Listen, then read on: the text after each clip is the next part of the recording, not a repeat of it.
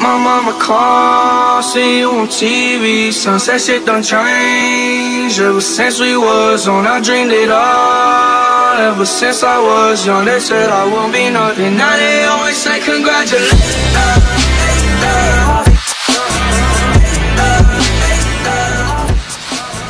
What's going on, guys? It's me, Brian Z here, and today I am joined with Boise, and we will be doing a short description of what, it's probably the sun's probably over there, a short description of what our major is, which is Global Studies and Maritime Affairs.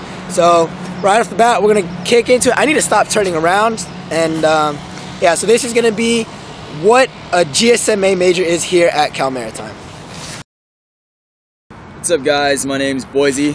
You might have seen me before in a couple other of It's Me, Brian D videos. Today, I'm going to briefly talk about the Global Studies and International Maritime Affairs. So, currently, as of now, I am a senior at the Academy, so it is my last year, thank God. I don't have to stick around much longer. But, in terms of what the major is, it is, if you think of any political science major, and you simplify that, and you make it everything about it maritime policy. So that includes laws, acts, of course, like I said, policies, and then it'll branch off into a wide variety of subjects such as security, environmental issues. You have foreign policy issues that apply to it as well, and historical, which you would learn over the course of your time here. So, in terms of classes that you'll be taking, GSMA is the smallest major on campus, but that doesn't mean there's a plethora of classes you won't be taking. So just to name off a few, there's Ocean Politics, which is one of the first major required courses that you take when you arrive here. It's taken during your freshman year, and from what I remember, it briefly goes over the basics of ocean politics, like just as the name says, right? So that's the Jones Act, that's going to be IMO, the International Maritime Organization, the World Trade Organization. So it's going to be a brief overview of organizations that are in place now and how they affect the maritime atmosphere, right? So second, a class that you would be taking, let's see, one of the major electives actually is Maritime Southeast Asia.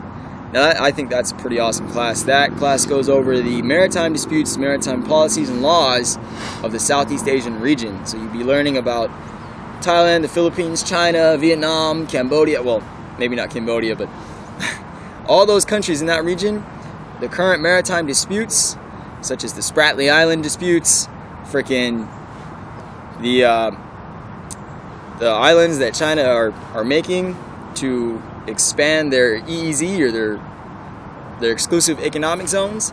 I think that is a very interesting class to take. So third class that you would probably go through here, hold on, it's Maritime Security. Now Maritime Security is taken during your junior year, and it's probably one of the harder classes that you'll take. For me personally, it was an online class that is given on campus. Now that class goes over all the maritime aspects that involve security, so basically against piracy, against environmental threats, as well as ship security, so which is a very lucrative thing when it comes to the maritime world. But that class is, I'd say it's worth the effort, because it really sheds some light on what you can do in terms of outside of the school for this major, in terms of jobs. So lastly, one last class I think that would be worth something, I guess. It's a class I'm taking right now. I should have taken it my junior year, but I didn't get it. So U.S. foreign policy is a very interesting class in terms that, of course, as the name suggests, it goes over the foreign policies of the United States. So that includes the points outlined by the president, current and past presidents, of what their security policies were, how they wanted to tackle those, and what they did, right? You'd go over, I guess, I'm not the best at explaining these things, but overall, in general, it's not supposed to be in-depth, but you can probably look it up online, generic definition of U.S. foreign policy, and get a grasp of what that is. You put that into mind, you multiply it by like frickin' 10, that's what the class is. So if you're curious about what skills you'll gain from basically attempting this major, this GSMA is very writing intensive. I couldn't tell you how many essays I've written over the past almost 4 years. I'm in the middle of writing a 40-page thesis as we speak. So that's the situation. Anyways, I think the most important skill you gain is becoming a better writer. Therefore, when you get out of here and whatever job you have that's relatable to global studies, you more than likely will be writing professionally, in a sense. So either be publishing security documents or reports or anything along those lines for any company you might be working for. Secondly, you do give a lot of presentations throughout your time in this major, whether they're short or long, 3 minutes long, 10 minutes long, or the entirety of the class, which I have yet to do. It really helps you boost your self-confidence and your public speaking skills, which is something that you're going to be doing, say, if you're working for a shipping company and you have to give a report on how to improve security measures on a ship or a certain class of ship, or provide non-lethal weapons that could be utilized on a ship without having to be thrown overboard in a port because they don't allow actual weapons, things along those lines. So many of you might be wondering, if you came here and your major was Global Studies and International Maritime Affairs, would you graduate in 4 years? Now, honestly, I can say yes, you would. Mainly because our major is not the most demanding of the majors. As you can tell, I said earlier, it's my 4th year, this is the last year.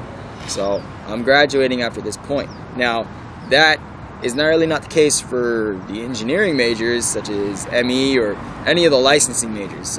I've heard that if you failed one class within that curriculum, you automatically get thrown back a year because you have to make that up in some kind of way. But their schedules and their curriculums are more demanding. But for us, it's pretty straightforward, simple. As long as you follow the guidelines that are in the curriculum, you take all the classes, you don't fail anything, which is really hard to do. You'll definitely graduate in 4 years. Big question, what jobs would you get coming out of this major? A lot of them pertain to what you've learned, so you could work in environmental policy or environmental law for NOAA. You could go into lawmaking, developing new policies. There are security routes. You could work for the government in terms of the FBI or the CIA. Now, I don't know how that works all that well. And if you come here and you go through that major, you definitely will learn. If that's something you want to do, you take the time to figure it out, right? I think the biggest thing for me is there's the military option. A lot of GSMA majors pursue military careers, whether in the Marine Corps or the Navy. Well, like I was saying, a lot of GSMA majors pursue military careers, and as you know, literally all 4 of us that make up, or all 3 of us that make up his core friends, group of friends, are joining the military. Yeah, man! Sorry, I had to. You're gonna have to cut that out. Yeah, no, I'm good. Anyways, it's not the only option. You actually have a lot of options open to you. They start showing themselves when you are a junior and a senior. Now, the other majors kind of get an earlier start on things because this school is still way more oriented towards the engineering and deck departments. All right, we're still kind of neglected. I think I would say, since the program is only 10 years old. So, hey, that's all I got for you, but you can certainly put down in the comments or email Brian about any questions about the GSMA major. In terms of the percentage of GSMA majors that get jobs after school, I'd have to guess it's between 80 to 90%. really not sure about that because I've already got a job. It's in the Marine Corps, right? So I don't have to worry about that like my peers probably have to do if they're not in the same program as me. But yeah, that is a brief overview of what global studies is all about and such. So if you do have any more questions at all, comment them below. I'll be happy to answer them, or Brian or Daniel or Scott even. So thanks for your time. Well guys, that is the video. I hope you guys enjoyed. That was our brief description of what Global Studies and Maritime Affairs major is. I hope you guys enjoyed that video. But thank you guys so much for watching. Again, hit that like and subscribe button for more, and I'll catch you guys next time.